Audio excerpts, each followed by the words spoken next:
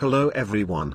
I am Captain Project Helisexuality, bringing you part 3 of my Kosatka Submarine guide. If you haven't seen parts 1 and 2, I suggest you watch them. They covered the main threats to the submarine, as well as how best to use the Kosatka's weapons. In this video, we will see how it all works together in action, covering general use of the Kosatka, strategy and techniques.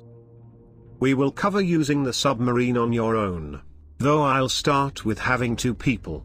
It's a more simple process, and it's where the Kosatka is at its most effective. One player should be at the helm, to pilot the submarine. The other, at the guided missile station. As pilot at the helm, your main objective is simply to stay underwater whenever possible, surfacing only for your friend to fire a guided missile, and quickly submerging afterwards.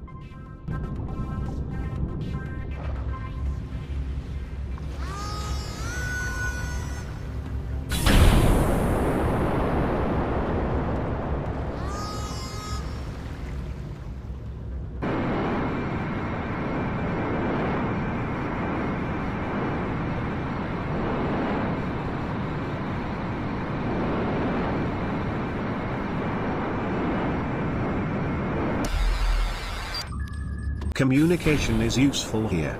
You can't hear it, but Cabbage was telling me when to surface through his mic.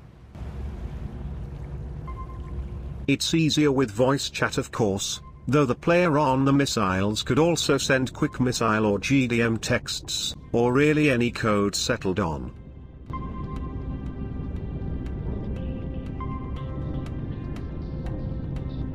The ability to submerge after firing guided missiles is a huge bonus for submarines with 2 players.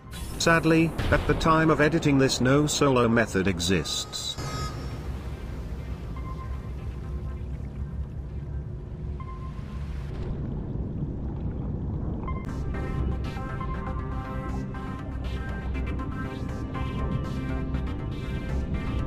As pilot, the safety of the submarine is in your hands.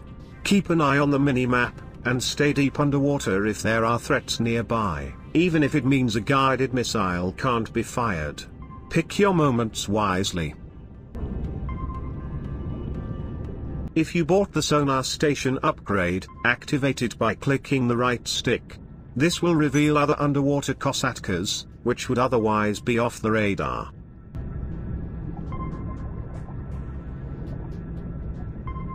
Staying on the move, and surfacing in various different locations, this can help to confuse the enemy. When using the submarine by yourself, the previous tactics apply. However, thanks to the inability to submerge after firing a guided missile, a few extra tricks are needed, and you have to exercise much more caution. While you can't submerge after firing a missile, you can limit the amount of time you spend above water as much as possible. For example, when you leave the helm to access the guided missile station, the submarine will automatically surface. If the submarine surfaces too quickly, you may be left above water and vulnerable while waiting through loading screens, as seen here. So, we instead make sure the Kosatka surfaces slowly. This can be done by diving as deeply as possible, increasing the time it takes for the submarine to reach the water's surface.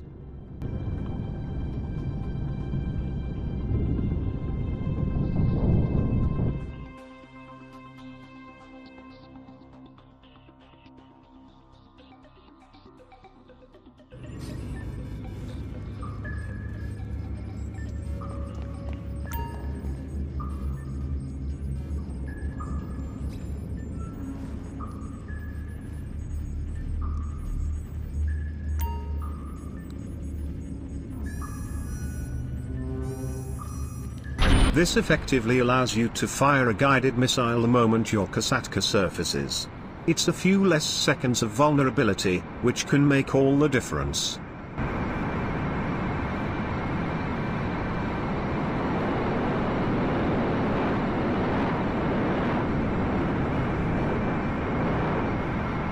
You can also use this in combination with Lester's off the radar.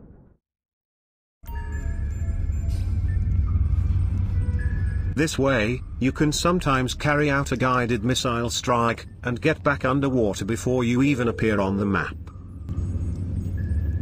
What do you need exactly? I can do it briefly.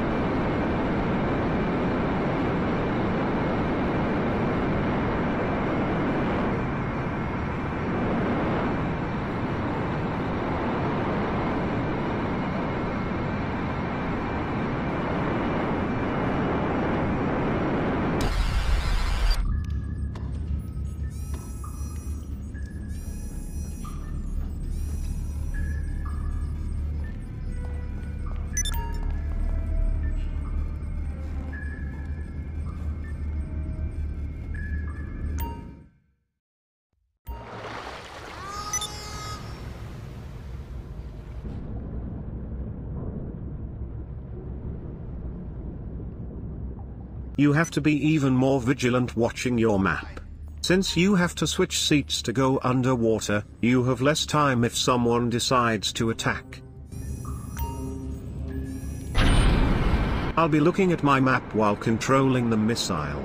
I also respond to potential threats much earlier than I would if I had another player at the helm.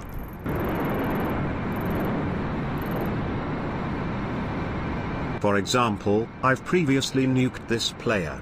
I have to assume his jet is intended for me, and dive back down underwater.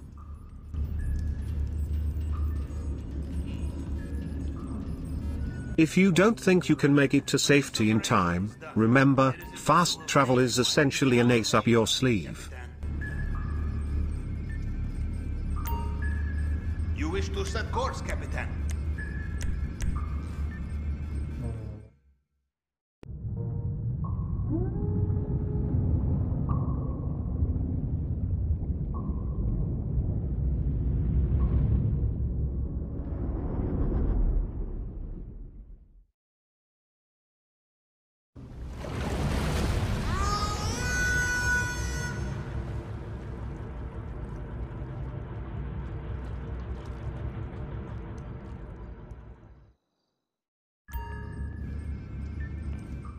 One simple, but overlooked way of giving yourself more time to react, is by staying as far away as the missile range will let you.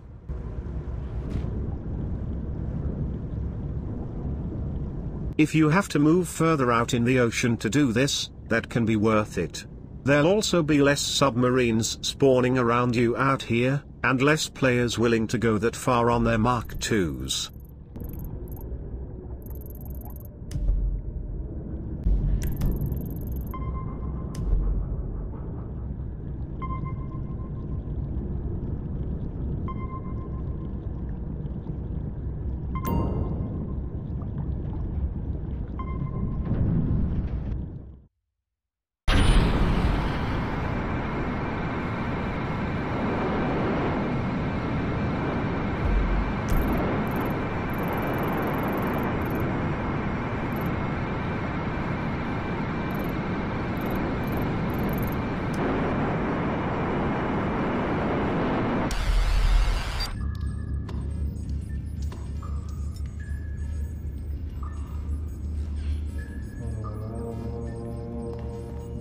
Goodbye.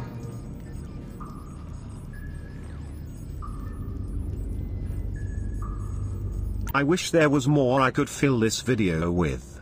I was hoping perhaps some solar method of submerging after firing a guided missile would come out. If something like that is discovered, I will make another video to cover it.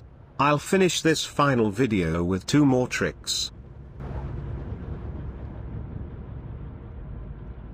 This one is simple, and seen often in the comments of my submarine videos. You can park your Kosatka next to your yacht, and turn on your yacht's air defenses. This will strike down attacking Mark IIs etc., as well as defend against missiles. Personally, I don't like to rely on this. I find my air defenses often deactivate for seemingly no reason. It doesn't feel reliable to me. Another trick is that of going into the Merryweather docks. Here, you have a roof to protect you from orbital strikes, jets and so on. Despite protecting you, it doesn't seem to stop your missiles from passing through the roof.